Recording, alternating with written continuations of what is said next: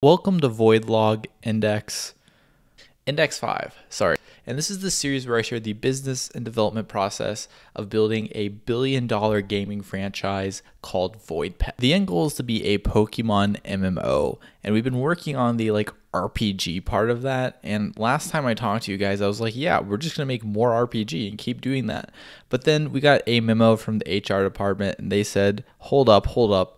Before you copy paste and make more and more story content, you really should fine tune the game mechanics and make sure everything's in place and it looks good and feels good before you do that. So we switched gears a little bit and started building some other stuff. So far there's nothing MMO about Void Pet. It's not massive, it's not multiplayer. Oh, but it is online, so we got that part. But either way, that changes here with the next feature that I built out, an auction house. The general premise of an auction house is people can put items on it, and then other people can bid or buy those items, and you can just exchange on the open market, that sort of thing. I chose to implement the details of our auction house using the same system as one of the greatest RPGs of all time, World of Warcraft. The only thing I can think that is special about it is you only keep track of the top bid on an item, and you also can't cancel a bid, which makes coding this way easier because I just need one database table for the entire auction house. I call it auction item, and it just stores the detail of every item that's on the auction house, and each item has who the top bidder is, and that's it. To use the auction house, you select an item in your inventory that you want to sell,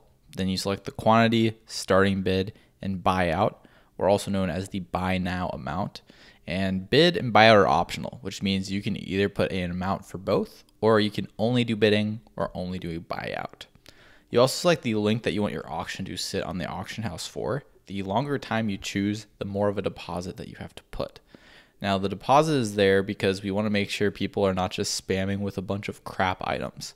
So if your item sells, you get the deposit back. If the item does not sell, you lose the deposit. So this also incentivizes people to actually put items at a reasonable price that actually sells, or they're just gonna lose their deposit amount.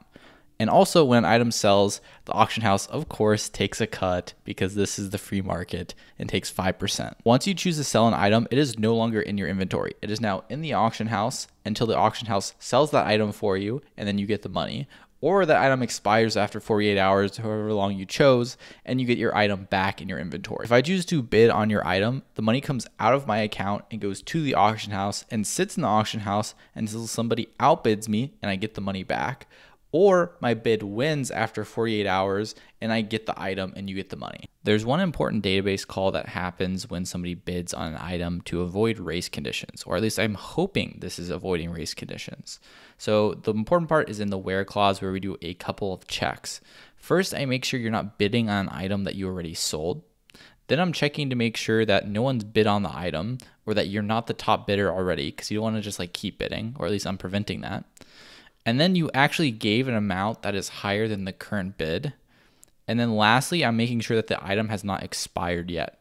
And because I think that Postgres locks database tables when you update, I'm pretty sure if two people update at the same time, I should not have a problem with that, hopefully. But I'm not exactly a DB expert. This is about as close as I got. Oh, and also, whenever you update a bid, it also adds 1 minute to the length of that auction item. That way there's not a bid off at the end, and time is the thing that causes you to lose the bid. The last component to the auction house is the background job that checks to see if any auction items are out of time. And then if there's a top bidder on it, it awards the top bidder with the item. Otherwise, the item is expired and it goes back to whoever tried to sell it. I call this a background job, but really it's just a set interval that runs every minute on the main server, and it queries the top 50 auction house items that have expired and then handles them. Deploying did cause a problem because when I spun up a new server with new code, the old server would run for a few minutes before it died. So I had two background jobs running at the same time. To avoid this problem, what I did is one, I just waited 1 minute before the new server starts its background job, so hopefully there's no overlap.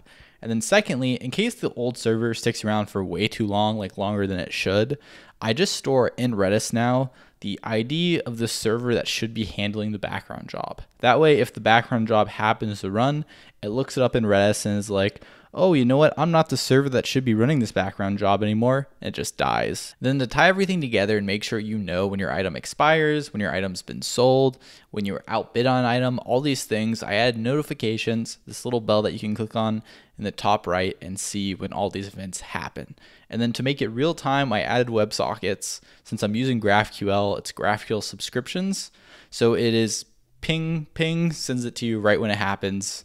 And yeah, that's pretty much it. That is how I coded the auction house for VoidPet.